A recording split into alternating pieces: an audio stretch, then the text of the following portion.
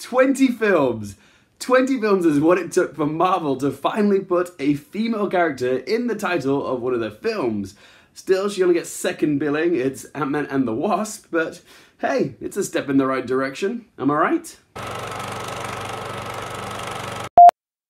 Hey up guys! So, today's film under the microscope is Ant-Man and the Wasp, which is once again directed by Peyton Reed, the chap who directed the previous Ant-Man film, and once again stars Paul Rudd and Evangeline Lilly as the titular characters Ant-Man and the Wasp. This film takes place after the events of Captain America's Civil War, but before the events of Avengers Infinity War. So yeah, it's sandwiched in between two war films, essentially. Our protagonist, Scott Lang, played by Rudd, is under house arrest in this film because of his involvement in that showdown at that German airport in Captain America's Civil War. Apparently he broke the Sokovia Accords agreement, and he's also fallen out of the good graces of Hank Pym, played by Michael Douglas, and his daughter, Hope, who's played by Evangeline Lilly. But when Scott reveals to Hank that he had a spookily accurate dream about Hank's old wife, Janet, who's played by Michelle Pfeiffer in this film, Hank believes that because Scott went to the quantum realm in the previous Ant-Man film, which is where his wife ended up, that he somehow got this quantum entanglement with her, and yeah, that she is trying to communicate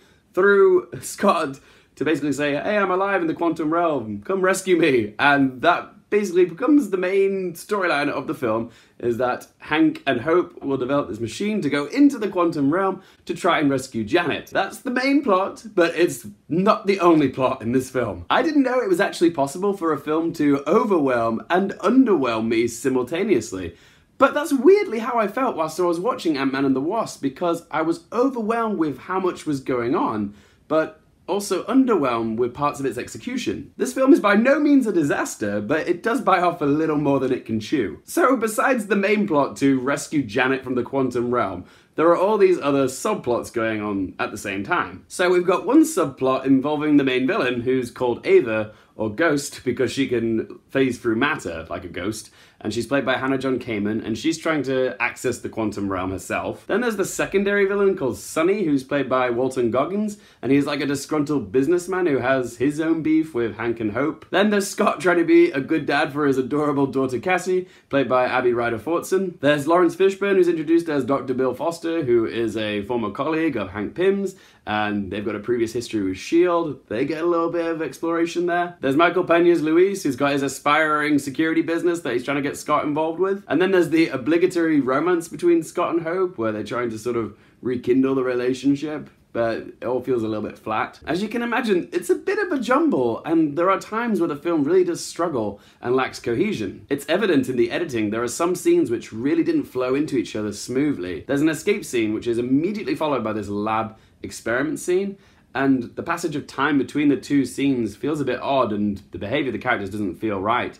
It feels like there was a scene in between these two scenes which was cut somewhere. It feels like this film could have done with a few more rewrites. And whilst Hope, or the Wasp, does get bumped up to a titular character, it still very much feels like Ant-Man's film and she's on the sidelines. She does get one very awesome scene at the beginning of the film in a kitchen. It's a really good action sequence which showcases her powers, and she's got wings, which is pretty cool.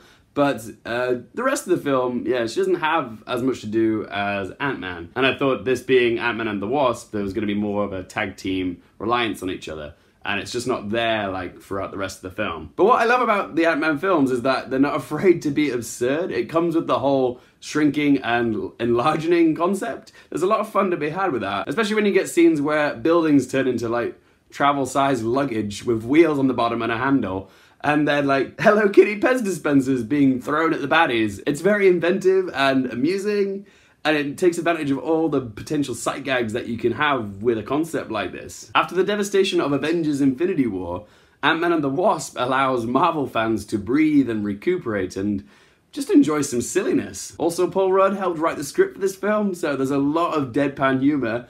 I love it when they take the mickey out of the fact that they say quantum, like, so much in this film. Like, quantum this, quantum that. Do you guys just put the word quantum in front of anything? You could play a very good drinking game watching this film. Take a shot every time someone says the word quantum. You'll be passed out by the halfway point. And Michael Pena gets another scene-stealing, storytelling, fast-talking monologue moment, and it's to do with truth serum, but yeah, when you see it, you're gonna love it. The acting is all on point. I particularly liked Hannah John Kamen's performance, even though I feel like her character wasn't as developed as it could have been.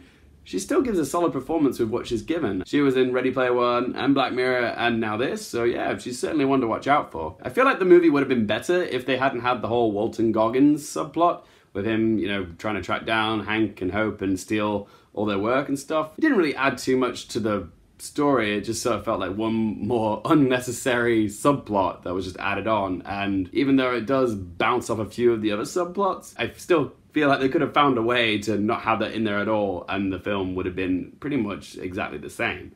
So yeah, I'd remove that. But I will say this, despite this film having a ridiculous amount of subplots, it still does feel very self-contained. Like, there isn't this massive need to set up more MCU films in this, okay? It's all very much just about Ant-Man's storyline. I mean, there is one thing that's linked to further Marvel movies, and that's in the post-credit sequence, but I won't spoil it for you. Yeah, it just feels very nice and contained, this film, which I liked. Right, time for those 3 questions. Would I watch this again? Yeah, I'm not going to be in a rush to watch this again, but yeah, I would happily watch this again at some point. Would I recommend that you guys go watch this? Certainly. It's not going to blow your mind, but it's fun and funny and good action, good special effects, solid performances.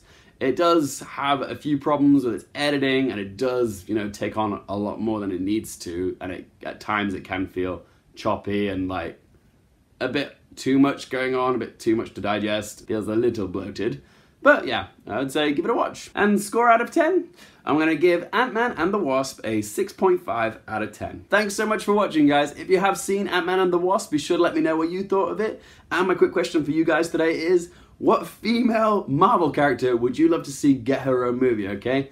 Whatever you think, let me know in the comments, alright? And if you do like the content, do hit subscribe, but only if you want to. Thanks so much for watching, guys. For more things related to movies, TV, and popcorn culture, I'm Luke Yearfield, and I'll see you next time. Bye.